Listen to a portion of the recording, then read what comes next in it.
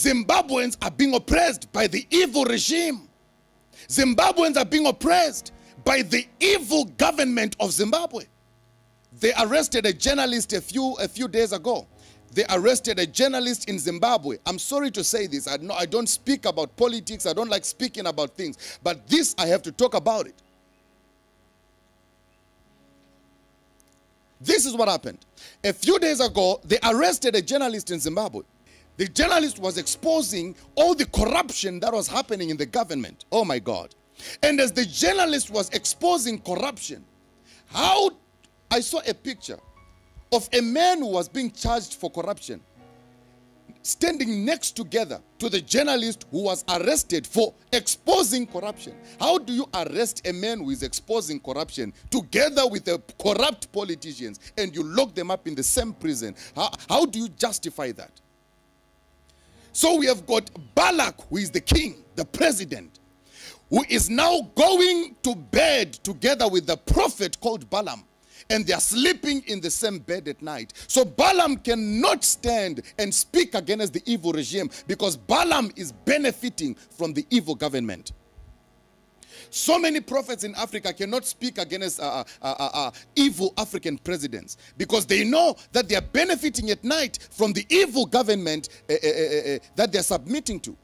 For example, in Zimbabwe, as we speak right now, only one person in Zimbabwe that I know, one, has managed to stand up as a preacher to speak against the evil regime and the evil government of Zimbabwe. The truth is the truth. The government of Zimbabwe is evil. It is an evil government that is oppressing its own people, and the prophets of Zimbabwe, they do not have the power and the authority to speak against the evil government of Zimbabwe because they are benefiting from the evil system of Zimbabwe. If things do not change in the nation of Zimbabwe, the president of Zimbabwe, who is the current president right now in Zimbabwe, is going to die a very painful death because of the oppression that they are putting on the people of Zimbabwe. Zimbabwe is a Christian nation. Zimbabwe is a Christian country. Zimbabwe belongs to God.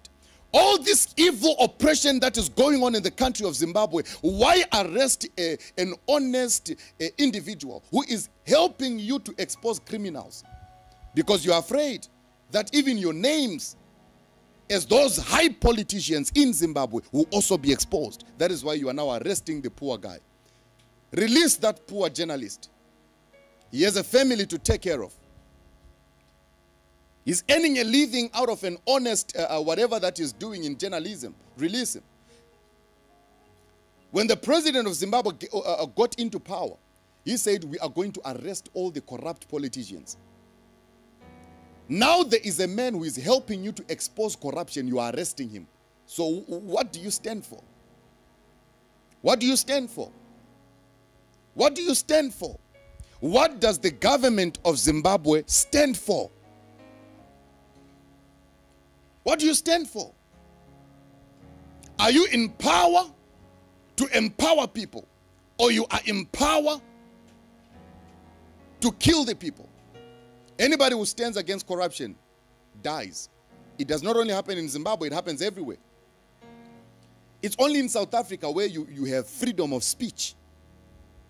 It's only in South Africa where you can speak against expose whatever you want to expose as long as it is corruption, and they will just allow you to leave. In Zimbabwe, expose one corrupt politician, before you know it, you'll be locked up in the prison. The same corruption is happening in the body of Christ.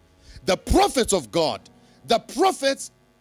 small g, are going to bed, sleeping together with the corrupt systems of Africa. Go to Nigeria, you will see a prophet building a big 500,000-seater church.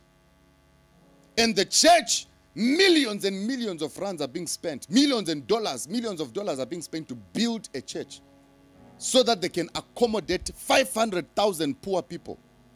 It doesn't make sense.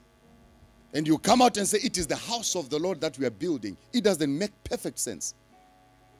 How do you spend hundreds and millions of US dollars building, it is happening in Nigeria. They are building auditoriums that take up to 500,000 people in Nigeria. Hundreds of thousands of dollars are being spent. Where is that money coming from? It is coming from the poor people's offerings that they put on the altar. At the end of the day, the church accommodates 500,000 poor people. We've got nothing. No food, no income, no nothing. All they get every Sunday is promises of good life that will never come. Promises of a good life that they'll never see. Promises of a good life that they'll never taste. Prophets for sale. These are false prophets. They are charlatans. They are jackals.